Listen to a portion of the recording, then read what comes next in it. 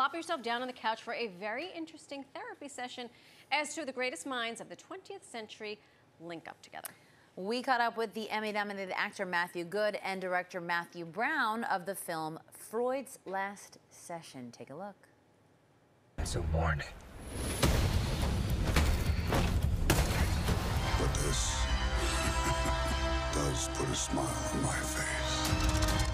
We've seen great battles in superhero films. Now, a new movie brings a fresh heavyweight matchup. This one between renowned psychologist Sigmund Freud and the Chronicles of Narnia author C.S. Lewis. Dr. Freud. Sit, please. Not there. That's the transformation couch. You be careful.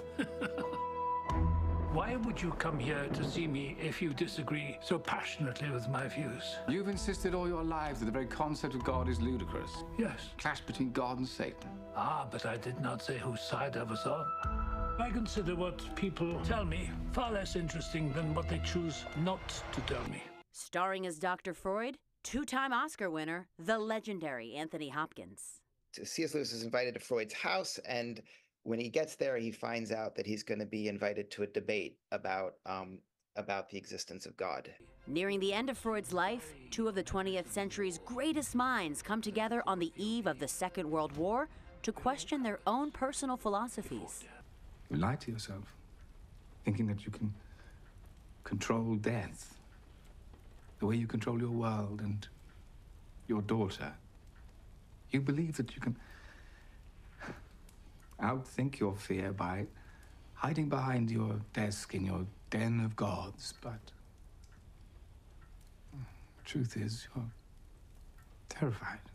Playing author and scholar C.S. Lewis is Emmy-nominated actor Matthew Goode. He's a professor at Magdalen College and at Oxford, which is a very prestigious university. And he was just getting started with his career as a Christian apologist. Which is, if people don't know, Christian apologist comes from apologia, which is the Greek, which means to speak in defense of. Why someone of your supreme intellect would suddenly abandon truth and then embrace a ludicrous dream, an insidious lie? Well, I wholeheartedly disagree. Well, of course you disagree. You have to disagree. Otherwise, the entire structure of your childish faith would collapse into rubble.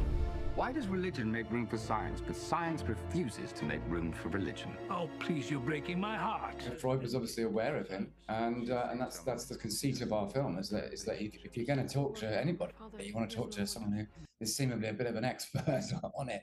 And talking about experts, what was it like to work with one of the greatest actors to grace the screen? I've grown up loving all of his performances, so I was very, very nervous. Sometimes you should meet your heroes, is what I would say. Freud's Last Session is out now in theaters.